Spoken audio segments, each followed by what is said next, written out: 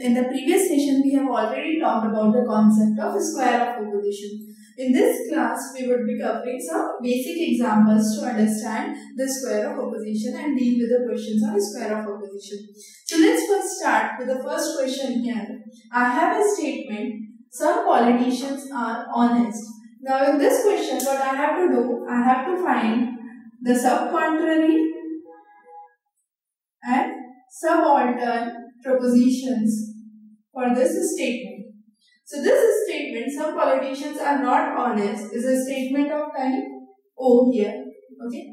So this is a statement of type O. Since sub-contrary is a relation between I and O, I need to find out the statement for I here. Okay. So the statement for I here would be, if I am saying some politicians are not honest, that means here I will say some politicians are honest. Here I am not verifying the truth proposition, okay? I am not saying the relationship that if this is true, this has to be true or false. I am not talking about the relationship here. Just the question is, what would be the sub-contrary of this statement that some politicians are not honest? Okay, so for this, the sub-contrary statement would be some politicians are honest. And then you are asked about the subaltern statement. So subaltern here would be relationship between E and O. So I have found out I. Now the next thing I have to find out is E. Okay, so since I am saying some politicians are not honest, here I would say no politician is honest. Okay, so the subaltern statement here would be no politician is honest. Okay, and the sub-contrary statement would be some politicians are honest. Okay. So this is how we find out the statements of the sub-contrary and the subaltern propositions. Now the next question here is, all dogs are animals is a true statement under contradictory approach. Okay, so contradictory relationship. I am saying all dogs are animals. So it's a kind of statement which is A. Okay. Now this statement is true. I have to find out the contradictory statement. So the contradictory statement would be O, which says all would become some, because this is universal, this is particular. So it would become some dogs are, and this is a negative statement you have not here. These two are negative statements as we have discussed in the class. So I will say some dogs are not animals. Okay, and this would be a false statement, because since I am claiming all dogs are animals, I cannot say some dogs are not animals. So this is true. This would be false in nature. Okay, and this would be the contradictory proposition for all dogs are animals. Okay. Now in the next question, you are asked in which kind of relationship, in which kind of categorical relationship both cannot be true but both might be false. So let's start with contrary here, that is relationship between A and E. I am saying both cannot be true. So if I am saying all are red, okay, then none of them is red is automatically false, because I have only two blocks and both of them are red. So there is no green block. So no blocks is red would automatically become a false statement. So if one is true, the other automatically becomes false. So both cannot be true at the same time. So if this is true, this has to be false. So the first statement that we have seen here is correct. Now let's talk about the authenticity of the second statement. But both might be false. So now what I am doing is, I will make this statement as false. Okay. So all blocks are red. In this case, this becomes a false statement because there is one block which is green in color. Then no block is red becomes a false statement. Okay. Because there is no block which is red in color. So if this is false, this becomes false in nature. But if this is false, now I will change the blocks here. I do all green blocks here. no blocks are red in color. Okay, this is false again in this case, but in this case what happens is no block is red in color becomes a true statement. So if I am making this false, I cannot say about the authenticity of this. This can be true, this can be false. I'll explain this once more. Okay, so if this is true, that means all blocks are red in color.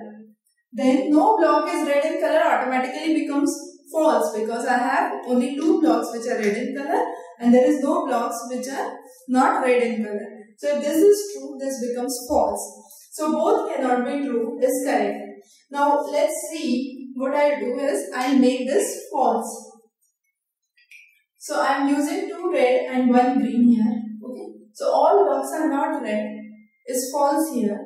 Now what becomes here is no block is red. That again is false because there are two blocks which are red in color. So if this is false, this becomes false. Now let me change my prepositions here, change the colors here. So I have two green blocks and this statement all blocks are red becomes false. Okay. But now in this case what is happening is the preposition all blocks are red is becoming false.